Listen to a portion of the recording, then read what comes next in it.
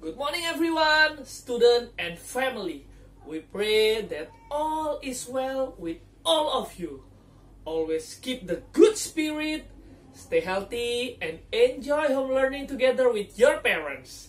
And don't forget to be a blessing at home, and so far everybody does a great job. Let us start our day with listening what God said to us. Let's do our Bible pledge first. Come on, prepare your Bible. Salute! I pledge allegiance to the Bible, God's holy word. I will make it a lamp unto my feet, and a light unto my path. I will hide each word in my heart, that I might not sin against God. Now, I can be what the Bible says I can be.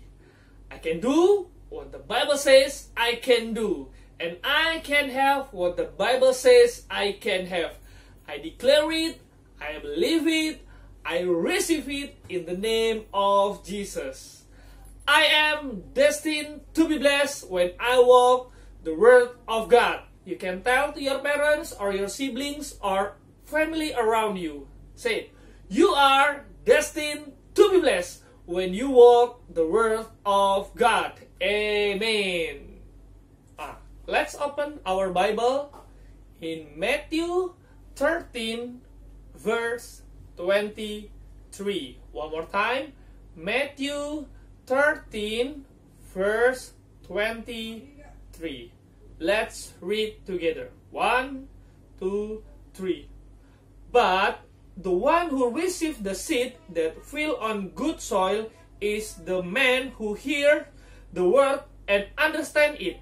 He produced a crop yielding 160 or 30 times what was sown. Amen. Okay, primary. Have you ever lived on a farm? Planted a garden?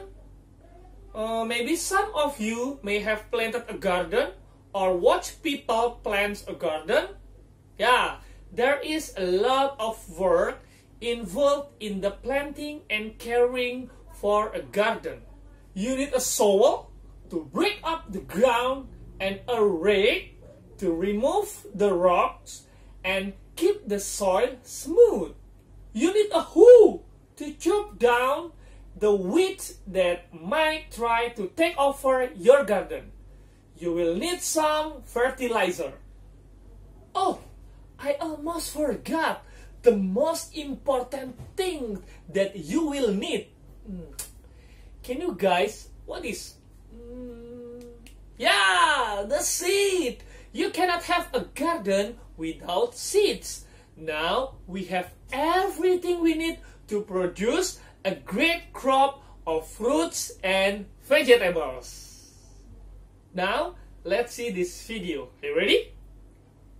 Let's check it out.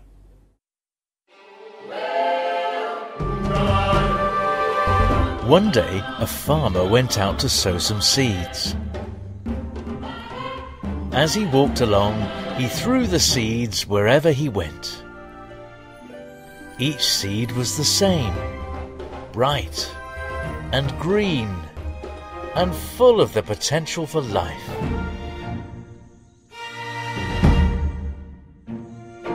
Some of the seeds fell on stony ground. There was nowhere for their roots to grow.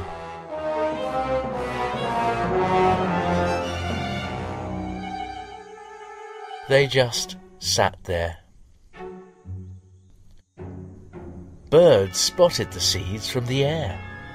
They flew down and ate them up.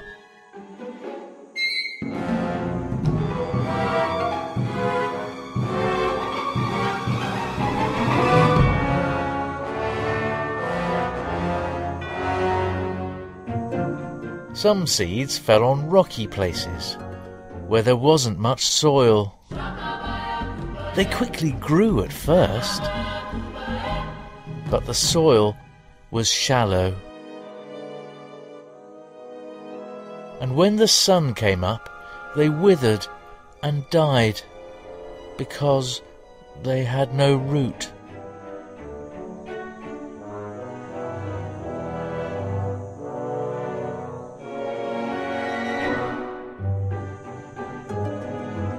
some other seeds fell among thorns.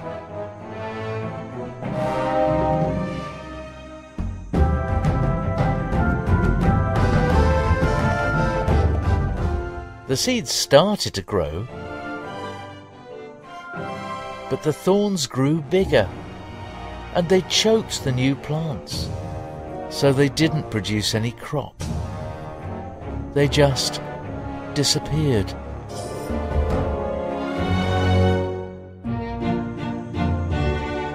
But other seeds fell on good soil. They grew and grew, strong and bright, and the life in the seeds bore an amazing crop, some with 30 grains, some 60, and some even 100 grains of corn.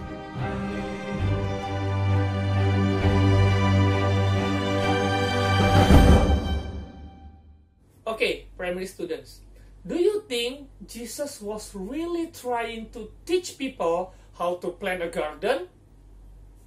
No, the story has a much deeper meaning. In story, the seed represents the word of God, and the soil represents the people who hear the word. Many times people hear the word of God, but they don't understand it. That's like the seed on the footpath.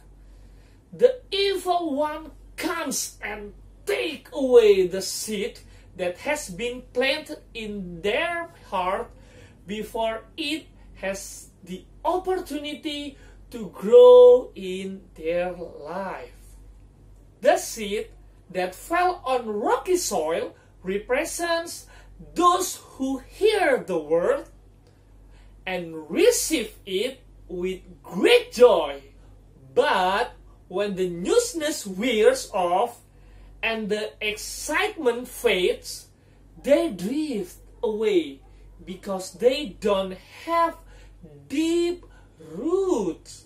The seed that fell among the weeds represents people who hear God's word and believe what it says, but soon the message is crowded out by the worries of life and the desire to get more stuff. If seed is planted in a branch of weeds, the weeds will soon take over. A person who hears God's words tries to understand what it says, but put it into practice in their daily life is like good soil. In good soil, the seed takes roots and grows up and produces a plentiful harvest. That is the kind of soil that Jesus wants us to be. What kind of soil are you? Let's pray. Hands together and close your eyes. Dear Jesus, we want to be like the good soil. Help us to listen to God's word and put it into practice in our daily life. In the name of Jesus we pray. Amen. We have the mind of Christ and all our steps are according to the mind of Christ. Shalom. Okay, primary, stay healthy, stay happy, and bye-bye. God bless you. Bye.